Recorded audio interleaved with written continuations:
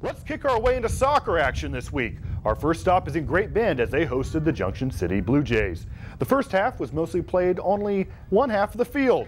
The Blue Jay goalie would have to be on his toes as he would have several saves. However, he would get caught as Alex Urias brings it downfield and knocks it in for the goal.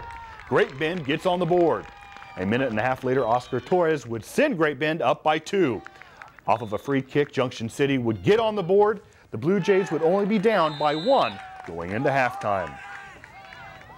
The second half, there would be a handball in the goalie's box, and Great Bend's Noel Rodriguez would take the kick and find the back of the net.